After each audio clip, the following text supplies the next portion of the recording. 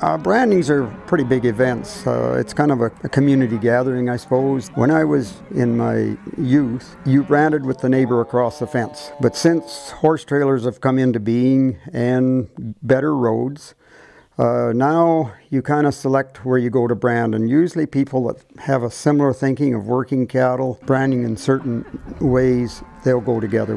This is my grandma, my mom's mom. She taught me how to do leather work and learn how to do some bigger stuff, like eventually hope to do saddles. He's always been really interested in process, and I made a pair of chaps for him when he was a little boy, and he was right in there.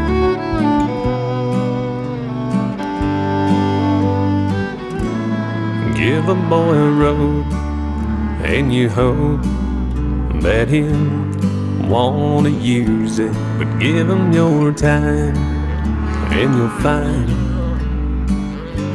he won't refuse it. Show him what you know and how to throw.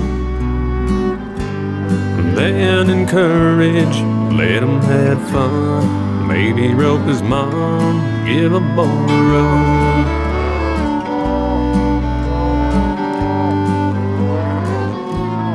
Give a boy a horse, and of course he'll want to ride it.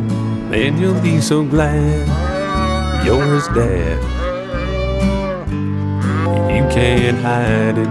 Tell him to sit tall and clean his stall, and take him with you a little every day. Goes a long way. Give a boy a horse, but give a boy a rope, and he's gonna use it and get tangled up, and then he's bound to lose it. Build another loop, have another go. Give a boy a rope. So build another loop, have another go. Give a boy a rope.